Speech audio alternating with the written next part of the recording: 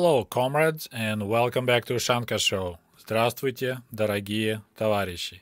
My name is Sergey, and I was born in the USSR. If you're interested in the Soviet Union, I highly recommend a channel called Ushanka Show, which is a YouTube show about a guy who lived in the Soviet Union and then moved to America. He talks about life, what life was like under the Soviet Union, and it's very fascinating. So,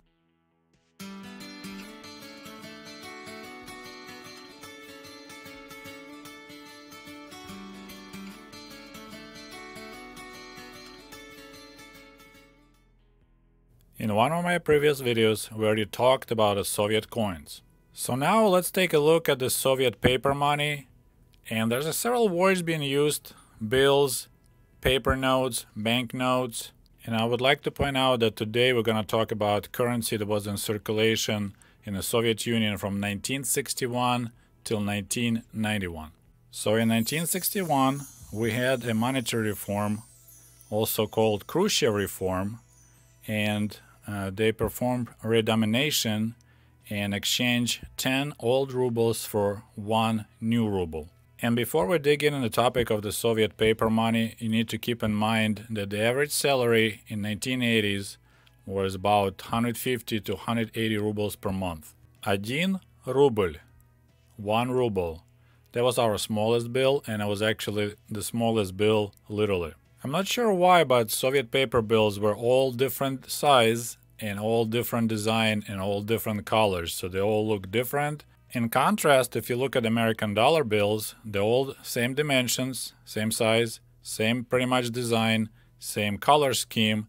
Is only difference you have a different faces of presidents or other famous people. And on the other hand, if you look at the Soviet paper money, they're all bright colors, pretty much all colors of the rainbow. And comparing with American dollars, which are dull and green, we had pretty bright colors, although Soviet life was kind of gray and dull. And now back to our program, and we're going to talk again about 1 ruble, 1 ruble. The design, more like color scheme of the 1 ruble bill is actually what gave the Soviet currency the nickname деревянные, or made out of wood, or probably the best translation will be woody. And it's very hard to compare the value of Soviet ruble to American dollar because due to government intervention in the economy or government total control of the economy, a lot of prices were subsidized while other prices were ridiculously high, like car prices. Now, dimension-wise, if you look at the Soviet ruble versus American $1, our money look like monopoly money. They're so tiny. And just to kind of get a comparison, if the average Soviet worker was getting 150 rubles per month, and maybe like at present days, average American makes 1,500 a month. So for Soviet consumer, every Soviet ruble was kind of the same with 10 American dollars for American consumer. But I would like to point out, on the top of the 1 ruble bill, it says Государственный казначейский билет, State Treasury Ticket. So which means it was government-owned treasury paper money. It didn't belong to private Federal Reserve like here in America. So for 1 ruble, you could purchase 2 bottles of Soviet-made Pepsi. That's 45 kopecks each, and have some change. And we actually had a total of 5 bottling Pepsi plants here in the Soviet Union. One of them was located in Kiev. So 1 ruble bill, that was kind of money that your parents might give it to you to run to the grocery store to buy some milk and bread, some sour cream. So that was one of the most popular bills, and it wasn't that scary to lose, so like $10, right? Next bill, 3 rubля, 3 rubles. So this bill was a little bit larger than 1 ruble, quite attractive design, pretty green color. And on its back, on reverse, in the little box, there's different languages that repeat same 3 rubля words, but in different languages of the Soviet Union. Like goes 3 karbovanci, so that's in Ukrainian, then 3 rubli in Belarusian, and then goes uchsum, ushsom, and so on.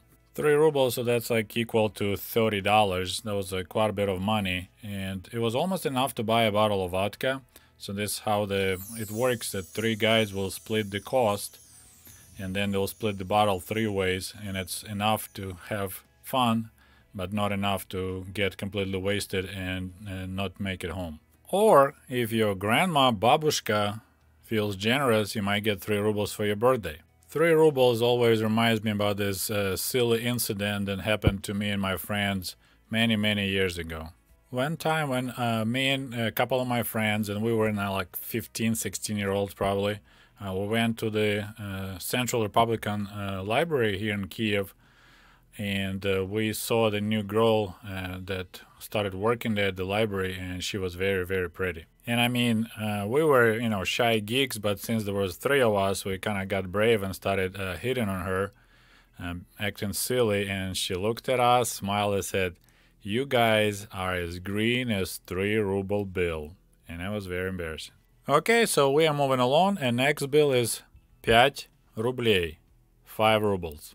When I think about 5 rubles, I always remember there's our neighbor lady. Her husband was a heavy drinker, so they never had enough money to make the next payday. So she would quite often ring our doorbell and ask my mom to loan her 5 rubles до получки until next payday. And for 5 rubles, you can get a kilogram of the premium cut meat at the bazaar, or a couple of kilos of average quality meat. And usually meats were like double the price at the bazaars versus meat at the state-owned stores, and quite often we had no meat at the state stores. Our next bill is 10 рублей, 10 rubles, and it had a nickname Червонец, which it comes from the word червоный, red color. 10 rubles will be enough to take your girlfriend or your wife, but not both, won't be enough, to the Soviet restaurant to have a meal and some drinks. Okay, our next bill is 25 рублей, 25 rubles, четвертак, or a quarter. If I recall correctly, my grandfather's Sergei pension was 25 rubles per month, and my grandma's was even less, only 12 rubles per month. Since they were collective farm workers and they didn't have official salary, when they calculated their pensions, they pretty much got the minimum pension in Soviet Union, as many other collective farm workers, колхозники. Next bill is 50 рублей, 50 rubles, or полтинник. 50 rubles was a lot of money. When I was a college student back in 1980s, my stipend was 50 rubles per month. And finally, the largest Soviet bill, 100 рублей, 100 rubles. 100 ruble bills as well as 50 ruble bills, they weren't in that wide circulation because that was a lot of money, and for a regular worker who makes per month about 150 rubles, usually getting paid with 10 ruble bills or 25 ruble bills. So those bills I maybe hold my hands 4 to 5 times in 20 years I lived in the Soviet Union. 100 rubles will be enough to have a pretty decent vacation for 10-14 days at the shores of Black Sea. So you just set some money aside, and when it's time for you to have your vacation, 30-day paid vacation, you can utilize 10 days and get some tan down south. Okay, so I decided to make actual video to show you comparison size-wise between American dollar, and check it out, I got $2 bill, how about that, and Russian ruble.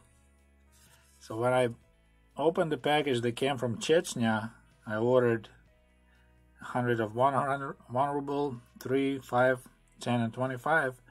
I was like, man, those are tiny. That's what she said. So you see, it's way smaller than a dollar bill. Way smaller. It's so small. Never thought it's so tiny. And then you got your 3 ruble. A little bit bigger, right? So, and then you got 5 rubles. 5 rubles looks like about the same size as 3. And it's interesting, check it out. I mean, that's for people who are into the paper money collectors. Look, the serial number on the 3 and the 1 ruble is on the front. For the 5 ruble, it's actually in the back.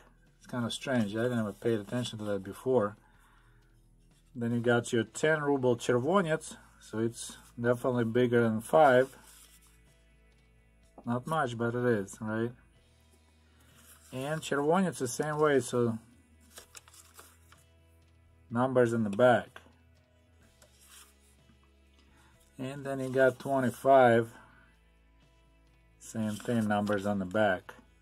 Actually in two spots. Okay, so 10 and 25 serial number they put twice on its back, which doesn't make sense. Usually have one in the front, one in the back. And this is what I was telling earlier in the video.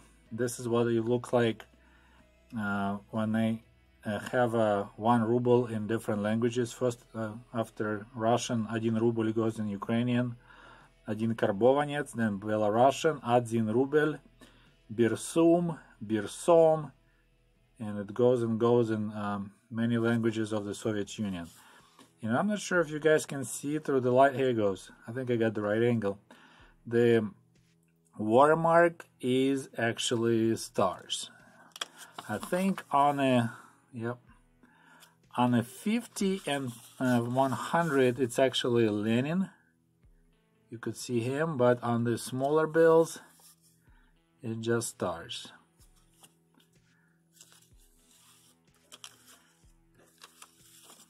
I think 3 rubles like the best looking for the color combination and a picture of the Kremlin. And I said this is a type of 1961. Now in 1991 they changed design slightly, like so 5 rubles for example, you see they got extra colors.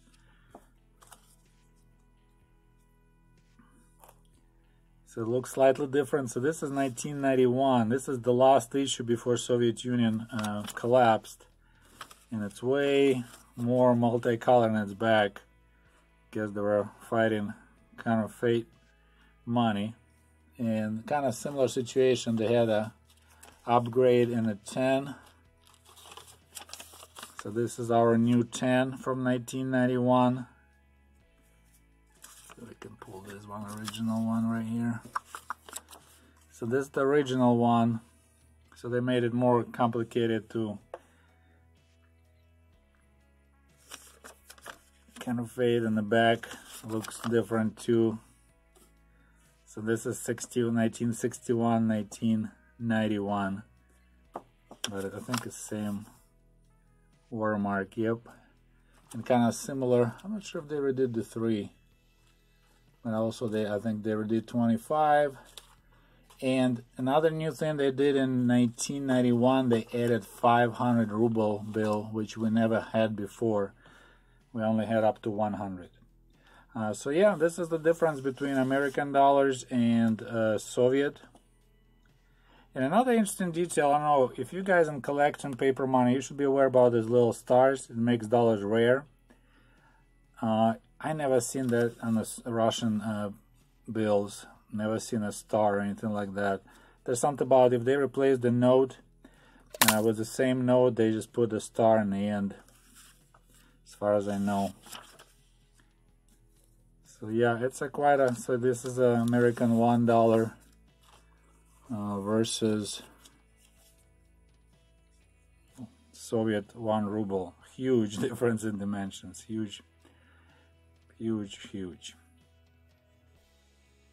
Okay, my dear comrades, I hope you enjoyed this video and maybe you learned something new. As always, I would like to thank everyone who supports my channel, patreon.com. It's very, very appreciated. And we'll talk to you soon. До свидания. Goodbye.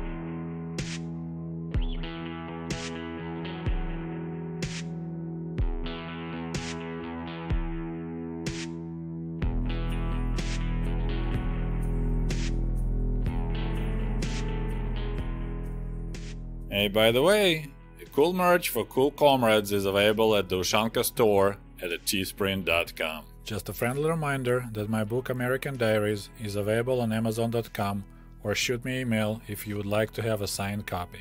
Thank you! And if you love my channel and would like to show your support, please click on the link below this video and become the patron of the Ushanka Show. For as little as $1, you can help us grow and create the new, interesting videos about the life in Soviet